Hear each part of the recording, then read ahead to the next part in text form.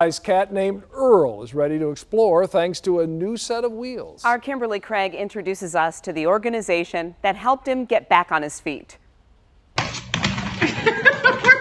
Earl is quite the cat. He's so swift you might have to do a double take to realize his back legs are paralyzed. But that has not stopped this little guy from getting around with his family. He goes camping, he goes to Costco, I take him everywhere. The Romanellis fostered and then adopted Earl about a year ago from their last resort rescue. He was just about 5 weeks old when someone spotted him and could see something was terribly wrong. Earl was found trying to run across the street and go up the curb to follow his litter mates and his mother.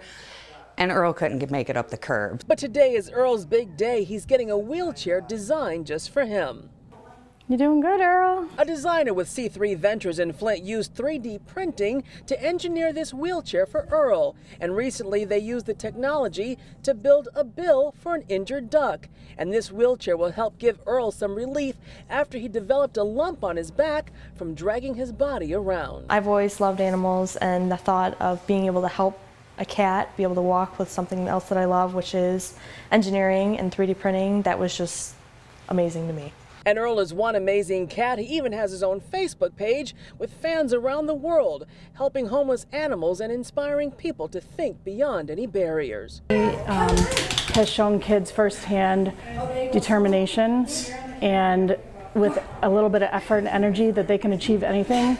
So by getting these wheels, he's showing everyone that nothing can stop him. Come on, buddy. Kimberly Craig, 7 Action News.